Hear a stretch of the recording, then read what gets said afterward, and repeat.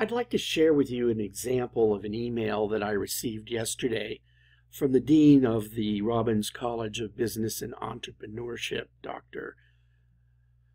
Bannister, Mark Bannister, because it exemplifies some really good qualities of writing. Now, take a read.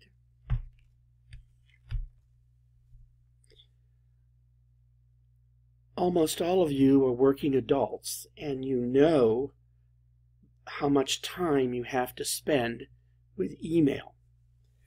Now, the face-to-face BCOM 301 students do not use email because they're not working yet.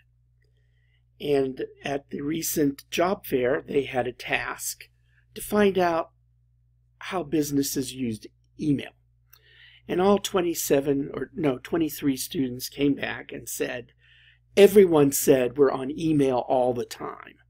And that absolutely amazed them.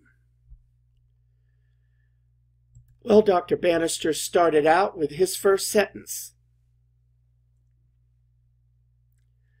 There are many reasons we delete email, because we shouldn't have received it in the first place, because the sender was overzealous and who she or he was sending it to.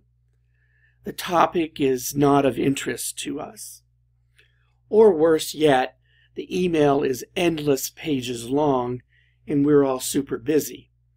The best I think most of us will do on a long email on a busy day is to read the first paragraph or the first sentence. In short, what amounts to the executive summary.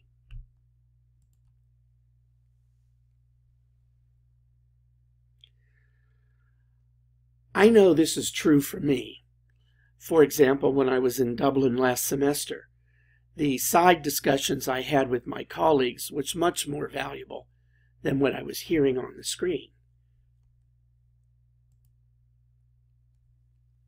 Quickly read this. This is an excellent example of providing examples. I shouldn't say example of examples.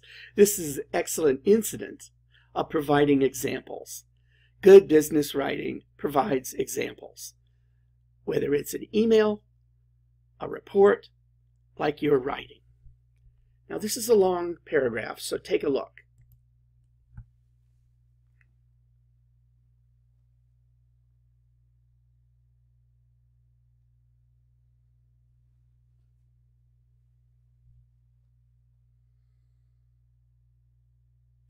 Notice how he has given a contrast. This is a form of analysis in which you're showing something different. And he used evidence with direct quotes. So, I hope your takeaway from this short slide set is be specific in your writing and provide examples. I'm looking forward to reading your first draft.